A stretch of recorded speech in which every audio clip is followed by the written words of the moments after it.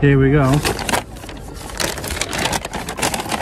Here's my set of keys I'm going to use. So I've got like 2 of those and a car key. I've got this plastic and minions on it. It's hard to get into. Yeah, so I've got that. Classic foam one. This, I've seen plenty of these around. They're made of cork, so it's a cork ball one. Key buoy. So this apparently will, once it gets wet, something inflates in it and it'll pop up to the surface. So what I'm doing is attaching some fishing line onto the keys. So then if they don't work, then I can pull my keys back up, because I don't want to lose my keys, because, you know, I need them. We're going to try first this one. Here we go then, let's test it out. Is this little plastic minion what's it thing gonna work? Let's throw it in the water. I'm not going to throw it out too far because I've got to try and get it back. Let's see if it works, yeah? 3, 2, 1. I'll give it a minute just to see if it pops up.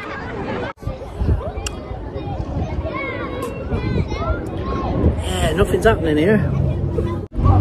Didn't work. Well, try with just one. If we just had one car key on it. Right, let's try again with just one car key on it. Ah, yes, yeah, look. So with one key, we're good. Next test. So the next one we're going to try out the Will It Float bag is the foam floaty. These are supposed to be quite good. It's very, very light. So now put all 3 keys back on just to give it a try. Let's see if it works. 1, 2, 3.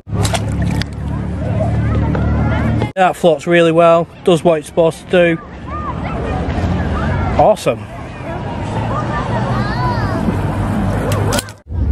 Not an issue. This one was really good. Oh. So the next one we're going to try is Old Faithful cork one, the old cork ball. Let's get this on the keys and see if it works. Got good hopes for this one. Just press record on that. Right, 3, 2, 1. Yeah, it's definitely floating. It's not as visible. Obviously in this water it's a bit murky. Visible as this one. This was really visible because of the colour. If you could paint it a high vis colour, but it's definitely working. It's definitely doing what it should do. So let's see what's next. So now it's time to try the key buoy.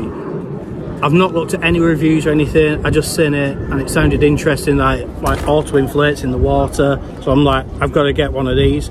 I think they're just a one use only, so I think it was about £8, something like that. So it is expensive for a one use thing, but I mean, if it works, then it's definitely worth it, because obviously replacing the set of keys you've lost is quite expensive. Right, let's get it open.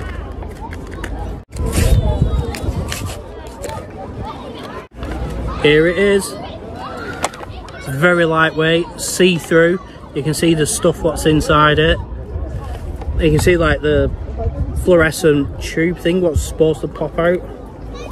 Excited for this one. So I've got it all lined up, all ready to go.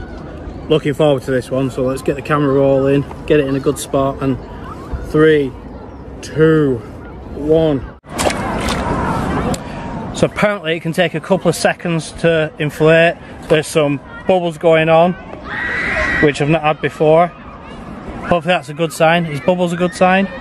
But I've not got my watch on. I can see it. Can you see that? Let's try and zoom in a bit. Yeah, there. Yeah! It's there. It did work. That's quality. Did pop up. Wow, look at that. That's fantastic.